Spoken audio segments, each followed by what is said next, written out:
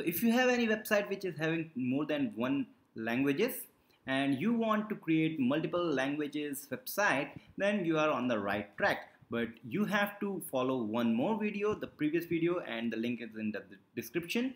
So in this video we are talking about the pluralization of the words and some more tricks.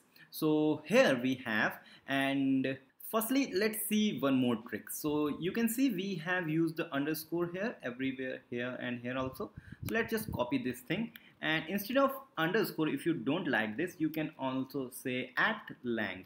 And when I go here, refresh the page, and it's now giving error. So that means I have some problem here.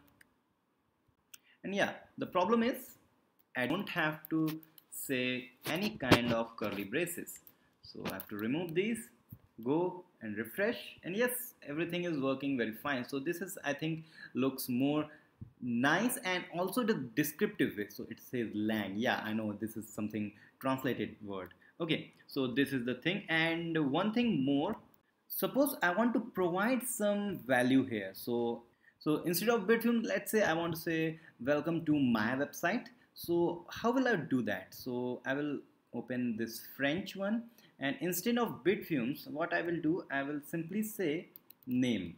So name is here, and we have to provide the value for the name. So I will give here name is having, firstly get the same thing, Bitfumes. So I will go here, refresh the page, and you can see it's same thing. But so if I give here my website, save this, refresh, and you can see it says something. Obviously it's in the French, and my website. So you can pass actually the data in every lang file. So same thing we can do here.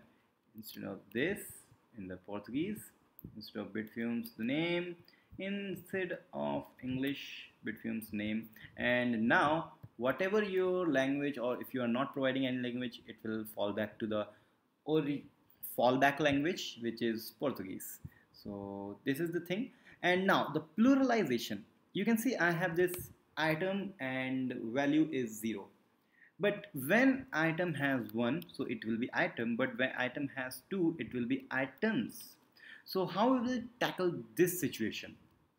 So for this situation, what we can do, obviously we have to say lang, and here I will say header dot item. So that doesn't matter what name you are giving here, the matter is here.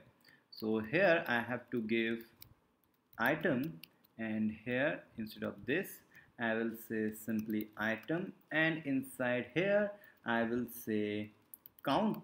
Simple and very simple. So same thing, and here this, and in the French.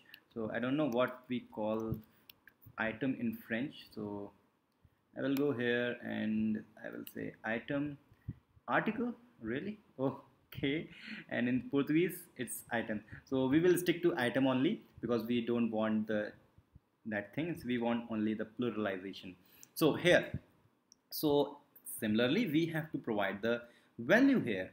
So I will give here count is value 1. So refresh and 1, but count is value 2. So refresh 2, but now it's not getting the S here. So what we have to do, we have to give here something like here. If I go, so here in I go on the Portuguese, I have to give it 2 versions, one for the singular and second for the plural. And this is very important. The first one has to be singular and second one has to be plural. Don't place plural string first, then the singular. So this is okay, and let's go refresh, and it's having some problem because you have to provide all these things inside one string. Let's go refresh, but it's giving all these things 2 times. I don't want this. I want to say something like this. So here I will say here, instead of this lang, I have to delete that and multiple curly braces. here I will say trans underscore choice. Okay, and move this cursor at last, and okay, let's see, refresh. So now you can see it's giving item 1, but I have provided 2 here. What's the problem? Because we now don't have to do these things. It will have the trans choice, so it will get the value directly and place it where we want. So here it is. So save this file, go here, refresh, and yes, items 2, and if I say 1 instead of 2, it will say item 1. This is the pluralization of the string. So you can use these same thing for every languages. So here, save this file, save this file, open, go, and whatever language you want, en item, and if I say 3 items. But now suppose I want to give something like if I have 0, then I have to say no item. So how will I tackle that situation?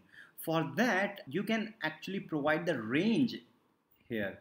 So I will say firstly, if I have value 0, then item and the same thing, otherwise item dot count. So here I have to say 1, so that means if it is 1, then count. If it is 0, I have to say no item. So no item and nothing else. So go back, refresh. So now it's 3, but you can see it's not having s here, items. So here I have to give an array which says 2 and greater than 2, 2 comma asterisk, that will count for items. So this is the pluralization, and if you have any doubt, you can feel free to message me. And don't forget to subscribe and like Bitfumes on Facebook, Twitter and Instagram. We will meet in the next episode. Till then, goodbye. Okay, goodbye.